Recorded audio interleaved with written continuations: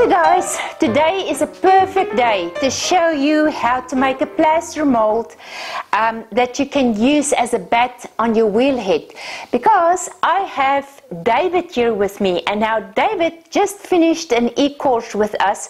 We are so excited to have David here.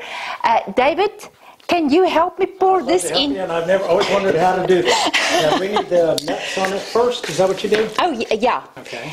And the plaster is already... These get molded into the plaster, and then it just all... Oh, that's great. That's right. So we added the release here, but I also put a piece of plastic down there, and these are going to go right into the plaster. It's a nut, and of course the bat pin is sitting right there.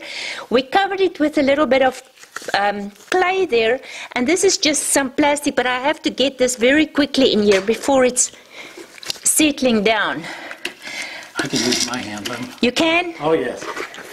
I like plaster. How do you get the surface nice and smooth? When everything is settled down, then I'm going to use some tools and just trim it to where it's becoming smooth. You also clean up the outside edge, get rid of that. That's right. You want to get all the sharp edges away so that you don't hurt your hands with it. So you've made it about 1.5 inches thick or 1 inch thick, something like that? Yeah, I guess you can make it as thick as you would like to have it, but that's more or less it. This is a way to help you smooth out it a little bit.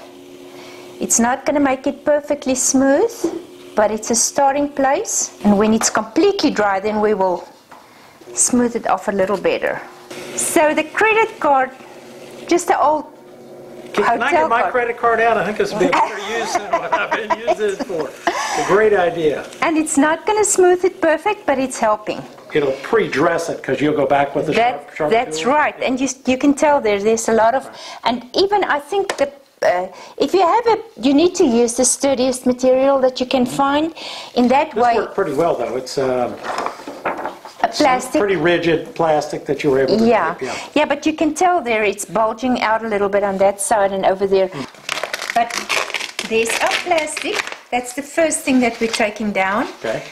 And I think we can lift this up. It lifts right off. Look at that. Yay!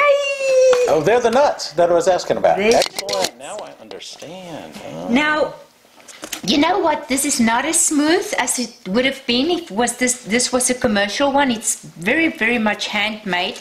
But let's pull this away and see. Let's see how it fits.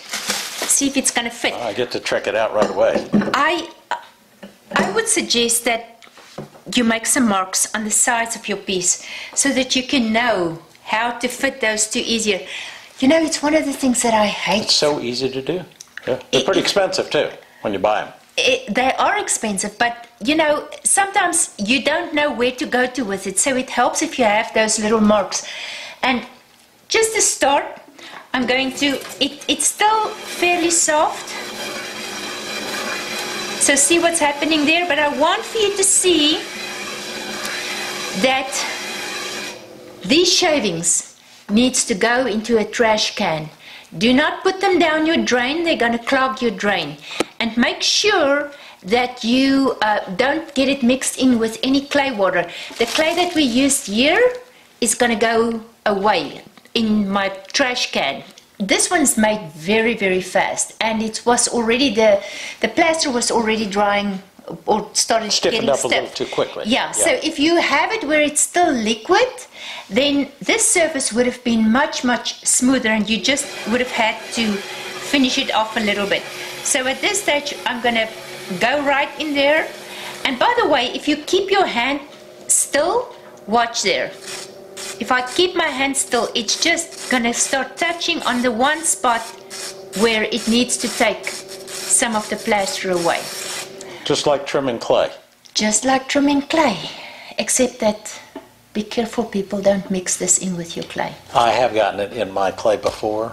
Just a little. All it takes is one tiny little piece, and they'll pop out a week, a month after your pot comes out of the kiln. It's terrible. It's right to the trash can. And you know what is very sad about that is if you spend a lot of time in making that one piece, and there it comes out, and you cannot. You cannot do anything at all about it. That's a great tip. Love it.